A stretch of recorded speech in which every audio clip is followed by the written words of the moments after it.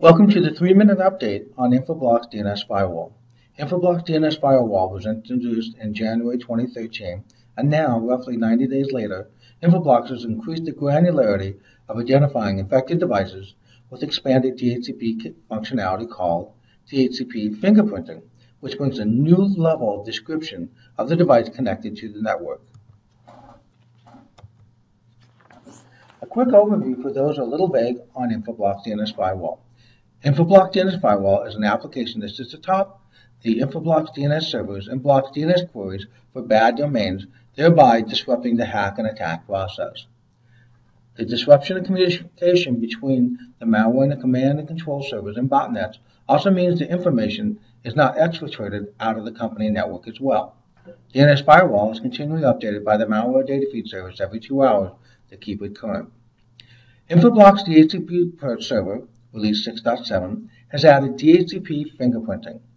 For those Infoblox DNS Firewall, DHCP, and IP address management customers, this means the DNS Firewall, in conjunction with Transit Reporting Server, can now not only report on which IP address made the bad DNS query, but also identify the MAC address and, via DHCP fingerprinting, the device or OS type.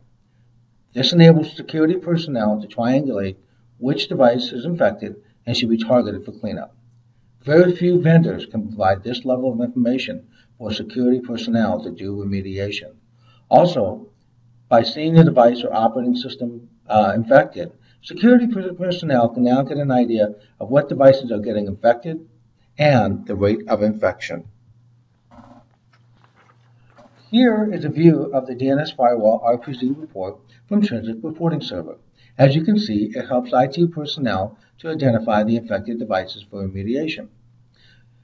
Security can ID the device by IP address. In this case, we remove the IP addresses as the server is in production.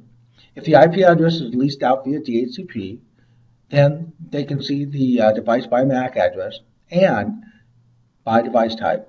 Information captured by DHCP fingerprinting during the process of DHCP leasing out an IP address. As you can see, this information is located in the lower right-hand side of the screen. Before you now is a simple, high-level listing of the devices that DHCP fingerprinting can identify.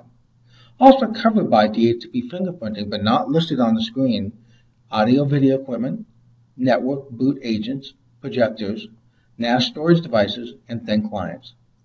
Not only does DHCP fingerprinting help administrators see what devices or OSs are infected for remediation, but provides them a view of which devices are getting infected so that help them shape corporate policies on managing their networks.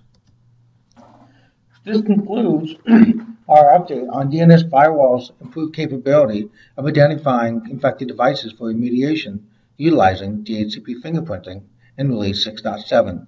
To find out more about Infoblox DNS Firewall, visit www.infoblox.com/DNS Firewall.